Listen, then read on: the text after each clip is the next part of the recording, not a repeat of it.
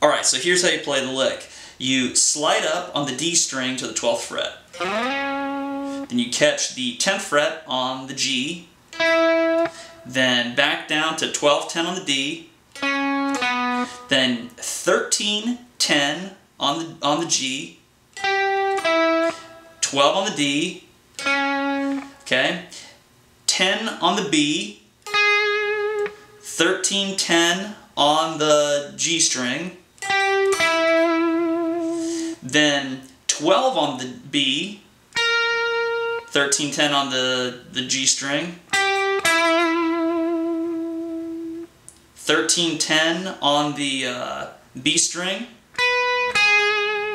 then 13 on the G, and then 10 on the high E, 13, 10 on the B string,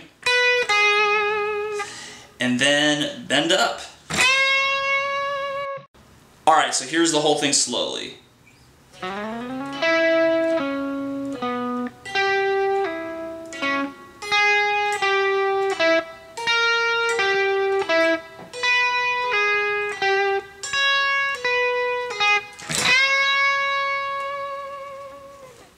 And that's it.